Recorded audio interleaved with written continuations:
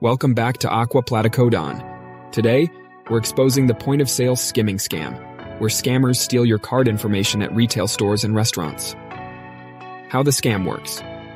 Scammers install skimming devices on point-of-sale, POS terminals, such as card readers at checkout counters or payment machines in restaurants.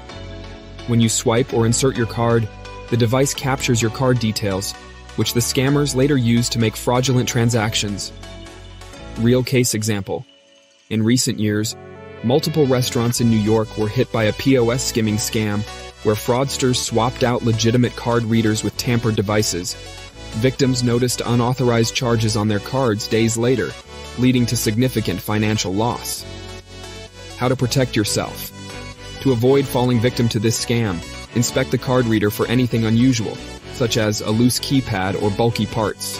Use contactless payments when possible and always review your bank statements for any suspicious charges. Thanks for watching Aqua Platycodon.